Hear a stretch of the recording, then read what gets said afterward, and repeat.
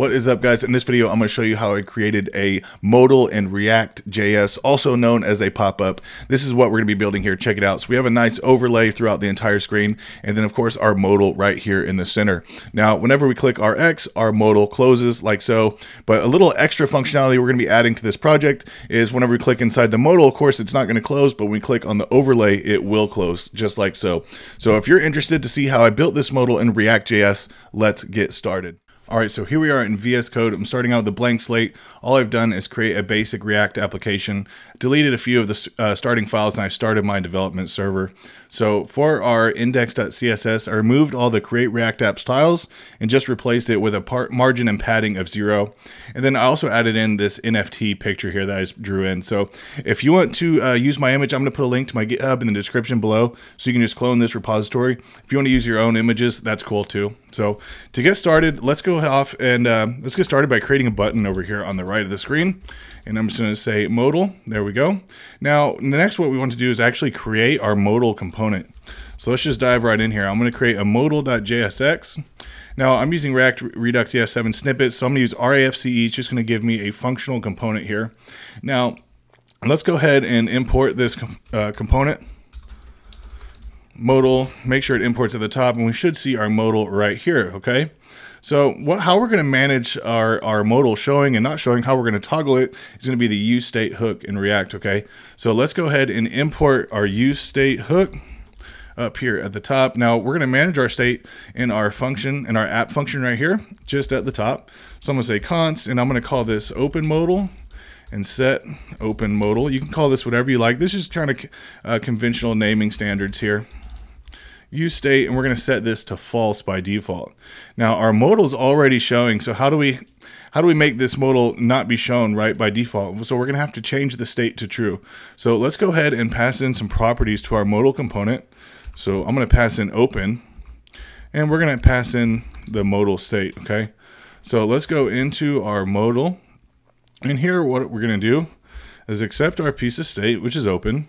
And then right above our return, we're just going to take just a little bit of JavaScript here. What we're going to say, if modal is the opposite of what, we use a logical operator in JavaScript. So basically, if open is not true, then return null.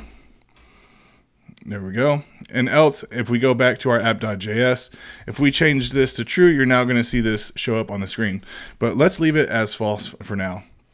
So next, let's go ahead and add in our modal. Let's actually add in some JSX. So what we want this to be is an overlay. This is the full width and height of the screen. And then this is going to be our modal container. So let's go ahead and add some JSX here.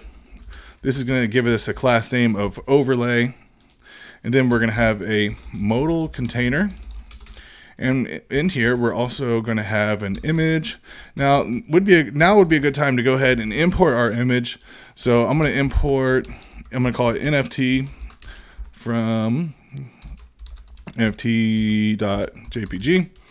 Now let's go ahead and save this, and we should see our image. Oh, what we need to do actually is add an on-click event to our button. I almost forgot that, you guys. Super important. So let's add an on-click button to our button here, or on-click function to our button. And what we want to have inside of this button is actually an arrow function. So, and inside this function, what we want to do is just set open modal. We're going to set that state to true. So now when we click on our button, our modal is going to be displayed. Of course, we don't have a way to close it, but that's all right. We'll come back and fix that here in a minute. So under here, this is going to be the right side. We're using Flex for our modal. This is going to be the right side, and then we're going to have a content div here, a button container, and our p tag up there to close our modal. So just after this here, but still within our modal container, we're going to have a modal right div, and then here, I'm going to have a close btn, but instead of a div, let's actually make this a p tag, and you can type out close in here, or if you don't say x, I'm just going to leave it as x. Next, we're going to have a content div, and inside of our content div, what I'm going to do is just pull over some text here, a couple p tags and an h tag. I'm just going to save some time. There we go. Now we should be able to see this right there. That's perfect. And just below this content div, let's add a button container. There we go. And for our buttons, we're going to have 2 buttons, and we'll come back and style these in just a moment. But what we want is a button primary, then also a button outline, and then just a span with a class name of bold around the yes and around the no. So let's go ahead and hook up our close button and give this some closing functionality. So let's go back into the app.js, or actually in the modal.js, let's go ahead and find our closing button right here. Perfect. Now what we can say is on click. Whenever we click this X here, we want to say is on close, and this is kind of a function that we can pass up or pass down. It kind of depends how you look at it here. Now let's go ahead and go into our app, into the modal component, and what we want to say is on close. And every time that button is clicked, we want to run a function in here, and basically the function will just be setting our open modal back to false. So now we should have full functionality of this thing. When we click the X, it should close the modal. Boom. That's what we want right there. Perfect. Now let's go ahead and style this thing, okay? So this is what we're going to style right here. So in our index.js, let's go, actually, I want this button to start off with. I want to throw this button right here in the middle. So let's give this button a class name of modal btn. And what I'm going to do is just grab over some styling. There we go.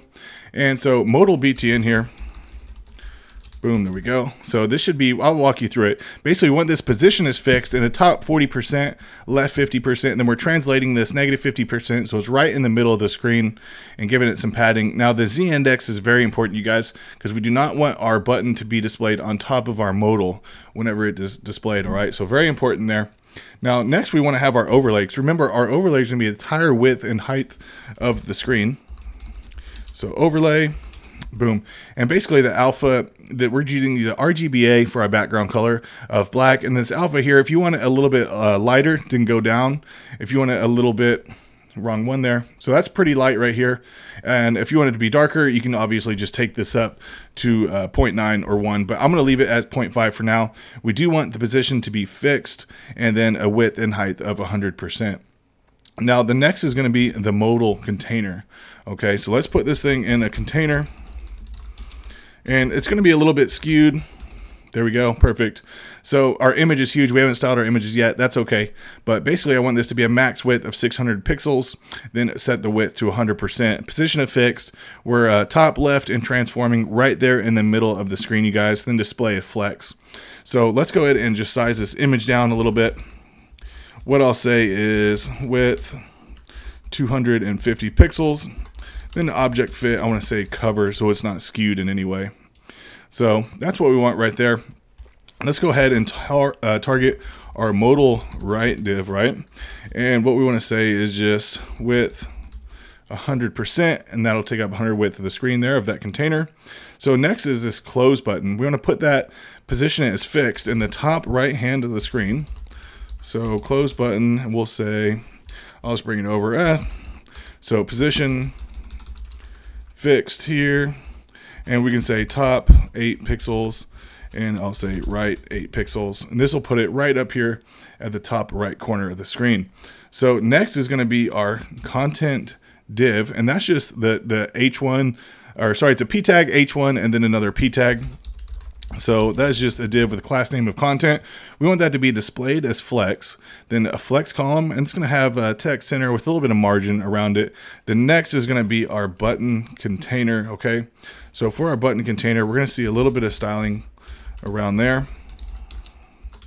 Boom, we want display flex. We're having a little bit of padding. The next, we're going to actually style our buttons, okay? So we're going to target the button container and then both button elements.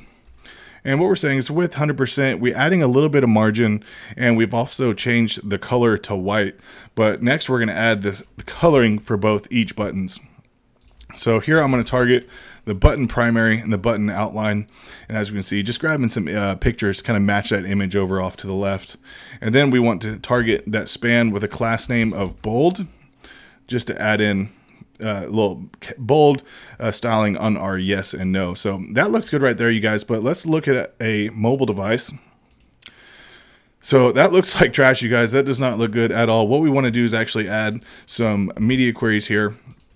So what I'm going to say is basically anything under 500 pixels is going to take in the styling that we're going to give it. And for this styling, I don't want to see any overlay, and I want this to take up the entire height and width of the screen, and this needs to be stacked. So let's go ahead and target our modal container. And like I said, we want to change the flex direction to column, top 0, left 0. Make sure you add in this transform none, because we positioned it absolutely up top. It will be skewed if not. So really important to keep the transform none there. And then for our image, we want to change this image.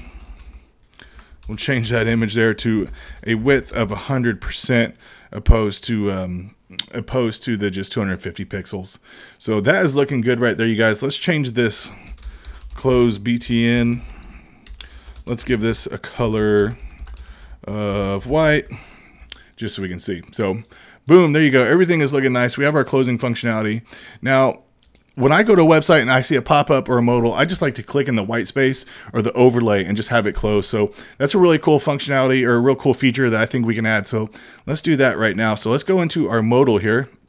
And at first, I thought this would be really easy. I'm just going to add an onClick event here and just pass in the same onClose function, and then we'll be good to go, right?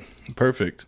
But the problem is, whenever you click on the modal, it closes as well. And that's not what we want. That's a huge pain. You're not going to be able to let people opt into your emails or collect your marketing that you're trying to do. So the way we're going to get around that is use the stop propagation function in JavaScript. And essentially what that means is, basically, wherever we add the stop propagation function, we'll exempt that DOM tree and all the children elements from being subjected to that close. So what we're going to do for that is add in this right here on our modal container. And what I want to say is onClick, and what that's going to do is take in a function. It's going to take in an event. There we go. And in here, what we're going to do is take event.stop propagation, and it is a function, so make sure you add your parentheses. Now, whenever we click on our modal, the modal does not close, yet when we click on the overlay, it closes. Boom, that's what we want right there, you guys. So that is how we create a modal in React.js. I hope you liked the video today, you guys. Make sure you smash that like button if you got some value out of it, and consider subscribing to my channel. I'll be putting out some more React content just like this here in the near future. So thanks for watching, you guys. Smash the like button, and I'll see you on the next one.